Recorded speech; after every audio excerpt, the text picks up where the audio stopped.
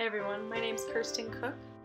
I really wish I could be here today, but the timing was bad during the middle of the week to be at the FFF festival, so I made a little recording that hopefully gives you a better idea of what my workshop's all about and what this fall quarter holds.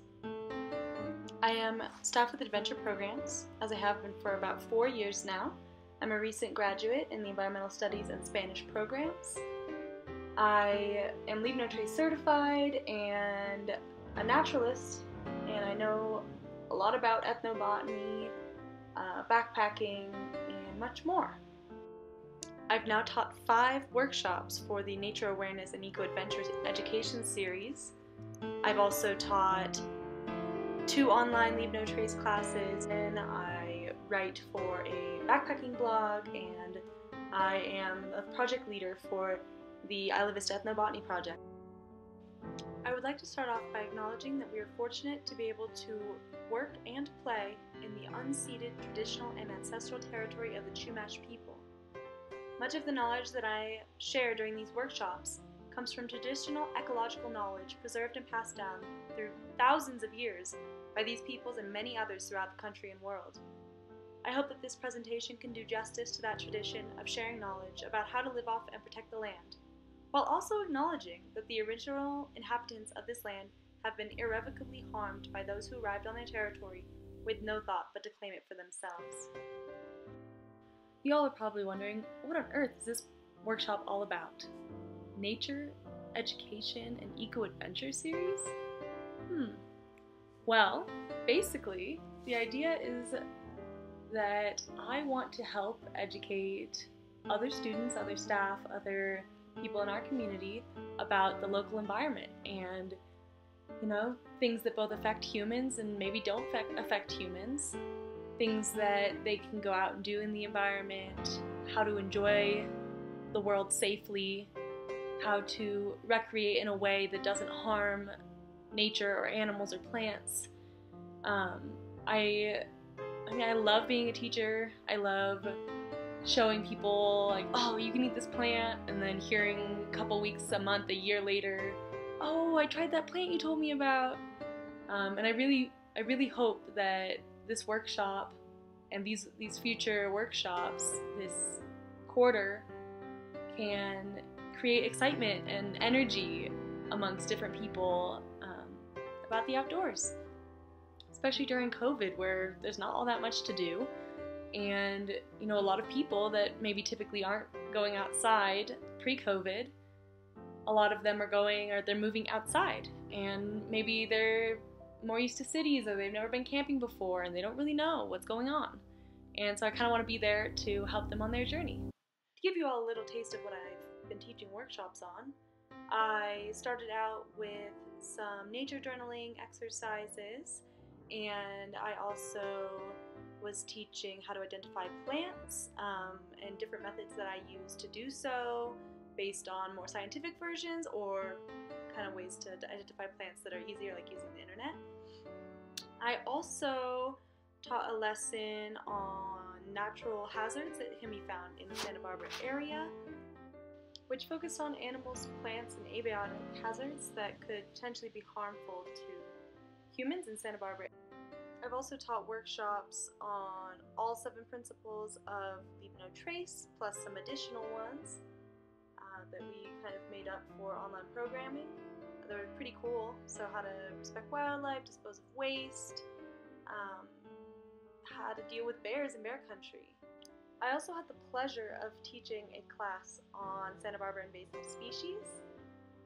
Basically, we went over how they spread, where they're from, what they are, animals, plants, insects, how they harm, how you can prevent them from spreading, and much more. So yeah, that's pretty much what I've done so far, and I'm hoping that this fall quarter I can get a bunch of new and exciting workshops going. Each day, so we meet once a week on Fridays. You can come to any of them or none of them, although I'd love to see your faces every day. And each Friday at noon, I will have a new workshop set up. Usually it will be in a PowerPoint form but I am trying to include like activities and things that the audience can do, so they're not just sitting there with their camera off. Usually that involves annotating or typing something in chat or sharing a story with your volume on. And for some of them, I've also got little activities. I want to make it fun and not super boring, just, oh, this lady's got another PowerPoint. But also, there's only so much you can do on Zoom. The current lineup for workshops for this fall quarter are as follows. On Friday, October 9th at 12 p.m., my first workshop for fall will be about rare and endangered species of the Santa Barbara area. This workshop is intended to increase awareness of rare and endangered animal species that can be found locally. We will also discuss how they became endangered, how to reduce impact, and more. The second workshop for fall is on Friday, October 16th. It will be about Chumash ethnobotany. The purpose of this workshop is to increase awareness of how the native Chumash people interacted with and used plants in the Santa Barbara area. On Friday, October 23rd, the workshop will be called Outdoor Recreation in Bear Country. The purpose of this workshop is to help people be more aware of bears and how to interact with them in a way that does not end up harming themselves or the bears. We will discuss Leave No Trace in Bear Country, personal safety, and risk management, and more. On Friday, October 30th, at 12 p.m. also, I will be teaching a workshop called Pee, Poo, and Periods in the Outdoors. The purpose of this workshop is to learn more about how to stay healthy and care for oneself in the outdoors, as well as how to help others out. This workshop is for anyone of any sex or gender, because even if you don't have a vagina, you might know someone who does. On Friday, November 6th at 12 p.m., I will be teaching a lesson in homeopathy. Why should you make your own teas? The purpose of this workshop is to make people more aware of the herbs around them and how they can be used for personal health, refreshment, falling asleep, reducing stress, etc. It will also provide more information on prepackaged teas and why they may not be the best for some people. The second to last workshop I will be teaching this fall will be on Friday, November 13th, called Seaside Foraging. The purpose of this workshop is to open up a whole new perspective on foraging for food. It will provide advice on sustainable foraging, information on what is edible and how to identify it, and how to follow local rules and regulations pertinent to foraging near the beach. The final workshop for fall will be on Friday, November 20th, also at 12 p.m. This will be called Fire Ecology and Natural Succession. The purpose of this workshop is to discuss something near and dear to our hearts, how the natural world recovers after a wildfire. We will talk about the fires themselves, the effects on the ecosystem, and the process of succession that follows. So this last bit of the 30-minute FFF presentation, I am going to shorten recording of one of the workshops I taught, specifically the invasive species one, just to round out the 30 minutes so that you can kind of get an idea of what's going to be happening in fall. So today's workshop, we're going to focus on identifying some invasive species that can be found locally in Santa Barbara area. All of these species are just local to Santa Barbara. Many of them you can find throughout California and even the rest of the United States and North America. And I'll have like distribution maps on there for you. But we also want to kind of focus on giving you a good idea of what you can do about them if you see them, or how to prevent spreading them. Please feel free to type any questions, comments, or concerns into the chat if you have them. I'll also invite questions via mic, so then you're welcome to turn your mic on at that point as well. All right, please share in the chat what you think defines an invasive species. Just quick couple words, maybe a sentence. Yeah, so someone mentioned not native, and yes, that is part of it, but not all non-native species are invasive. So keep that in mind as you're walking through life. Just because you see a plant that's from a different country, it doesn't mean that it's defined as invasive. Definition I have here for you today: an invasive species is a non-indigenous species that spreads from the point of introduction and becomes abundant. This invasive species label attaches only to populations of species whose impact upon introduction has altered their new environment, typically with negative consequences. common characteristics of an invasive species are it grows and reproduces very rapidly, it spreads aggressively, and it competes with native species for resources. So really, your common houseplant or something is not going to be a native species, but it doesn't mean that it's going to be super harmful. Like, it's not going to grow or reproduce, most likely, honestly. It's not going to spread aggressively, and it's not going to compete for resources. But there are many species that do a lot of damage and would be considered invasive. Okay, so some fun or not so fun facts, depending on who's listening, about invasive species are they're a huge drain on the U.S. economy, but also world economies. In the U.S., they cost about $120 billion per year to control. And, you know, by control, like I put that in quotes because really we're not controlling them, we're just mitigating the symptoms. They're also the second leading cause of habitat loss in the United States, the first being human development. They also reduce biodiversity, they affect food webs, and they contribute to 42% of threatened and endangered species. So big issues. Okay, how do invasive species spread? You can see I got some pictures on here, like burrs attached to socks or to dog ears. But they can also spread naturally by air, water, and other species. And they can spread in other ways by humans, like when they cling to bike tires, boot treads, boat holes. When you're transporting firewood from one place to another, it can stick to that. Pets can transfer them, and they can also stick to camping gear. What can you do to prevent the spread of invasive species? There's actually a lot of things. If you ever take a boat out, please clean, drain, and dry your boat to prevent aquatic invasive species from spreading. It's pretty hard to see them, so you need to be very careful with fishing equipment as well.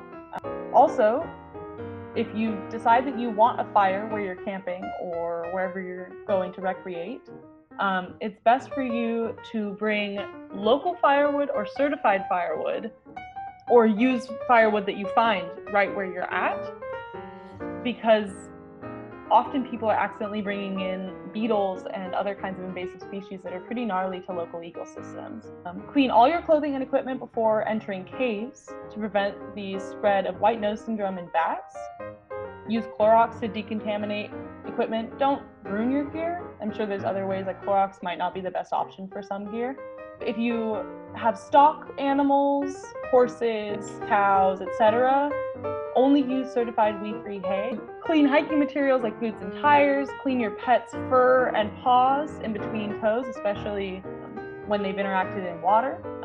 You can also volunteer at a local nature center or volunteer to help pull out invasive weeds or capture invasive animals. Spread the word to others, like, hey, this is what you should do if you see an invasive species. You can get involved in recording and reporting invasive species if you see them on things like iNaturalist, or even just go to your nearby like ranger or something and be like, hey, I saw this and maybe you should check that out. And finally, you could become an invasivore, which I'm a plant nerd, so of course I'd bring this up. Basically, for those of you who like to forage and eat wild-growing plants, you can join this movement out there of people that either only eat or eat in large part plants and animals, I guess, that are invasive, to help do their small part in reducing populations of these invasive species. If you check out this website I've been working on for the last 4 years, the IB Ethnobotany Project website, we've got a lot of edible plants on there. And there's a couple notable invasive species we've got on there, like chickweed and ice plant, and we hope to get a couple other ones on there as well. But yeah, so any questions so far, feel free to put them in the chat or say them out loud. Kirsten, are you suggesting that ice plant is edible? Yes, Latin name for ice plant actually means edible, and some people call them sea figs, in fact, because the fruit that they produce under the flower, that part is edible. In Santa Barbara area, the fruits rarely develop, or they don't develop very well. but there are certain climates in which they do develop very well, and they're apparently pretty tasty, if not a little bit salty. The succulent leaves also are technically edible. I've tried one and it was actually the most disgusting thing I've ever eaten.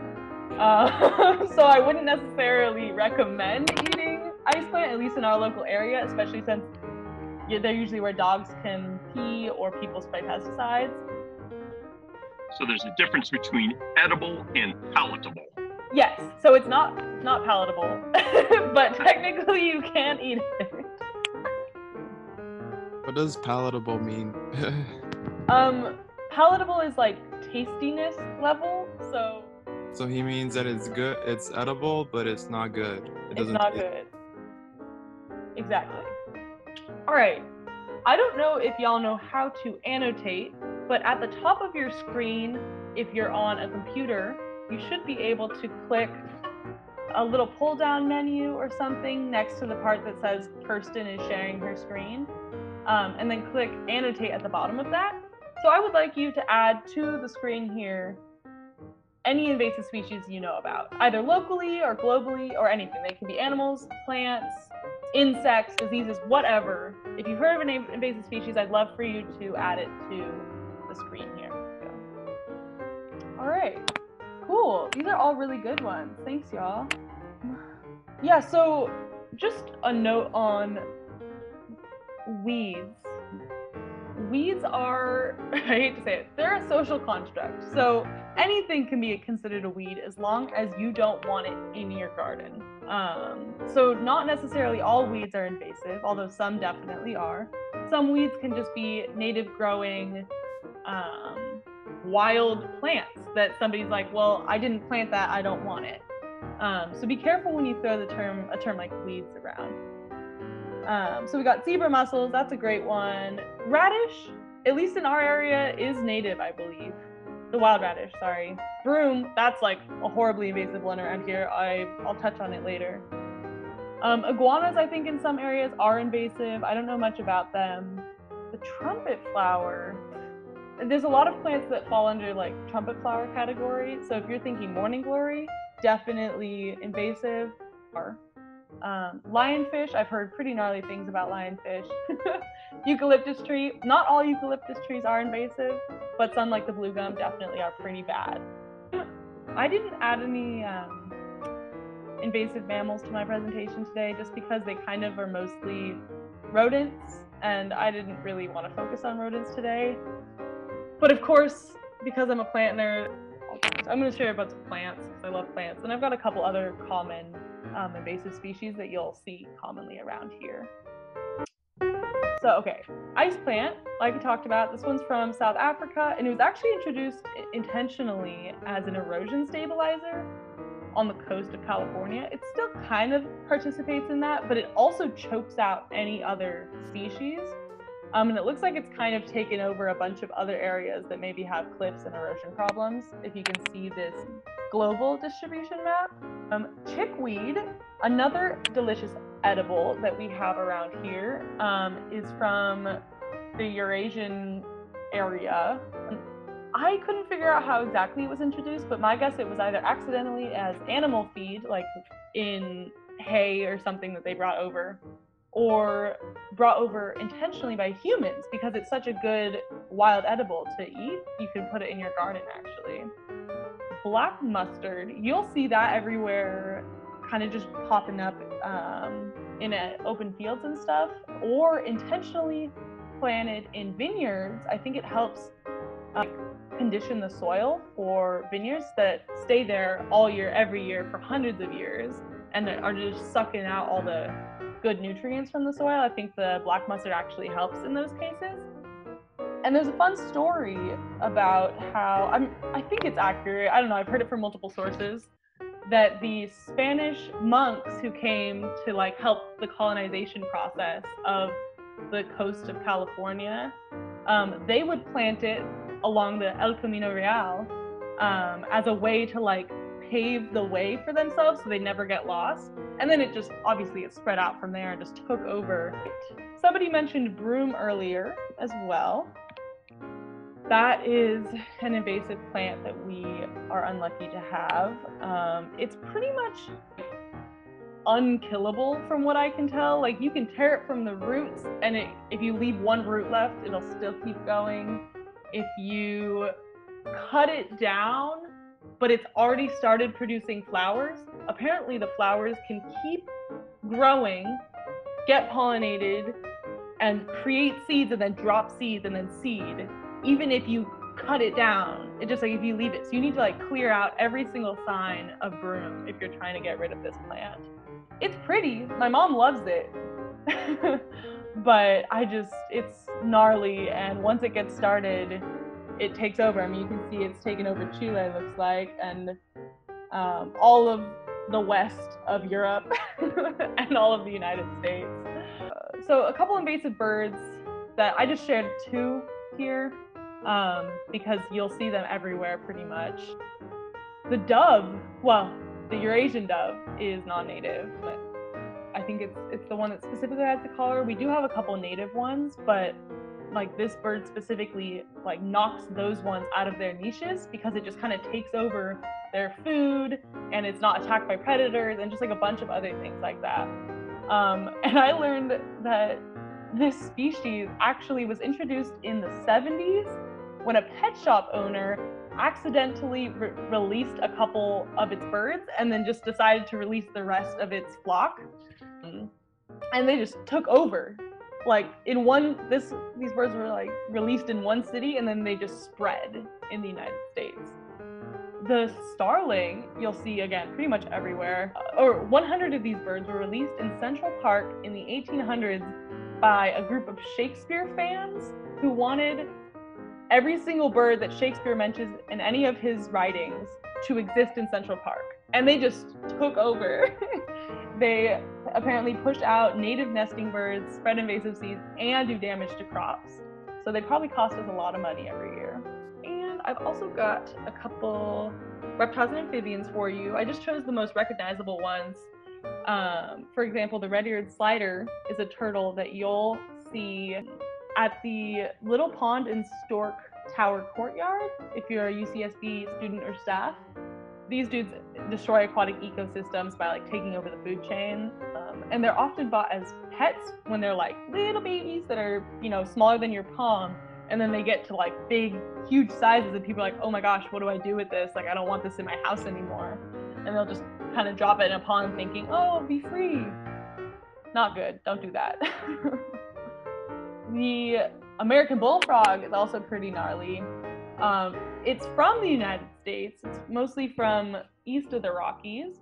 And I think people released it maybe in a failed attempt to control invasive species, but then they just took over all the aquatic ecosystems as well. And they kind of boot out all the native frogs and bullfrogs and just harm everything. It's not ideal.